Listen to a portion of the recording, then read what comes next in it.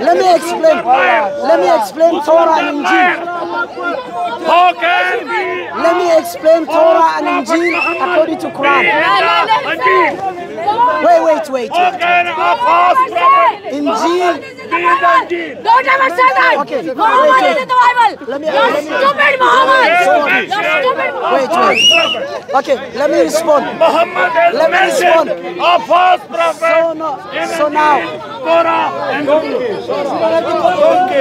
So now, wait. False prophet in Torah, Zabur, and Injil. Wait. Yes. So now, let me describe Torah and Injil. Torah and Injil, the followers of Torah and Injil according to Quran were Muslims. Yes. Quran chapter 3, verse 52. The disciples of Jesus were Muslims. Tell him, brother, please. Jesus, Let me finish. Quran tells us cannot be mentioned in the Bible. Cannot be mentioned. You want to stop? You want to talk? You want to talk to me? My friend, if any Muslim, I remember I talked to you. any Muslim I talked to you before. I remember you. I remember you. He is throwing his Quran under the bus. So now, listen. He is throwing Let me his finish. Quran under the bus. Okay, let me finish. Quran, Allah told us, Injil and Torah, both of them were corrupted.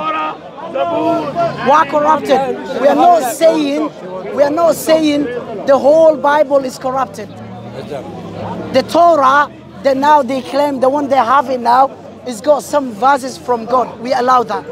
But the New Testament is got nothing to do with God. That is a false Clear, because New Testament there's no single verse where God of the Bible speaks. Muslims are making this false accusation. The Old All the Testament, time. sometimes you find out God of the Bible is speaking, despite it's corrupted. Jeremiah chapter 8, verse 8. Quran also tells us the Bible, the Torah is corrupted. Quran chapter 2, verse 97. Quran chapter 3, verse 78. Also the Torah Injil is corrupted. The Allah said Quran chapter 5 verse 13 to 15, chapter 5 verse 17, verse 19, chapter 5 verse 40 to 41. We know all that tells us, Allah told us those books were corrupted. Christians always say Muslims, they cherry pick the Bible, they choose the verse that suits them, and the verse that doesn't suit them, they don't choose it.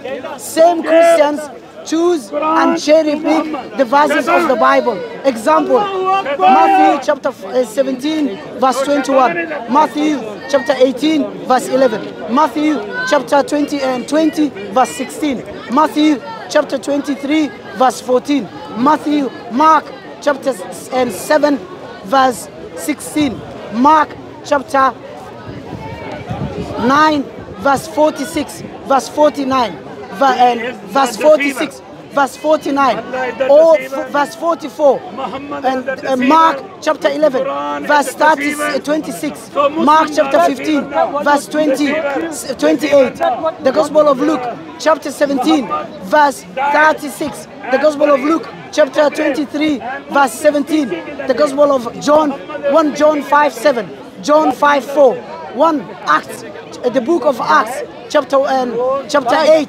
verse 37, Acts chapter 15 verse 34, Acts chapter 24 verse 1, and chapter 24 verse 7, Acts chapter 28 verse 29, Romans chapter 16 verse 24.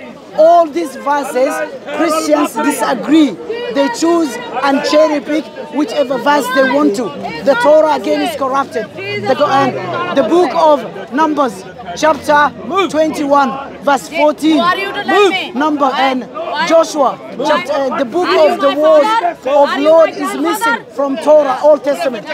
And Joshua, chapter 10, verse 13. The book of Joshua is missing from Old Testament. And the book of 1 Kings, and the book of the Acts of Solomon, chapter 1 and 1 Kings. 1 Kings. What's happening? What's happening? Wait. 1 Kings chapter, listen. 1 Kings chapter 11 verse 41. The book of the God of Sir. The book of Samuel the Sir. The book of Nathan the prophet. 1 Chronicles chapter 29 verse 29. The book of Shemaiah. The book of Shemaiah. The 2 Chronicles chapter 12 verse 15 is missing. Also the book of Jeho, the 2 Chronicles chapter 20 verse 34. All these books are missing from New Testament.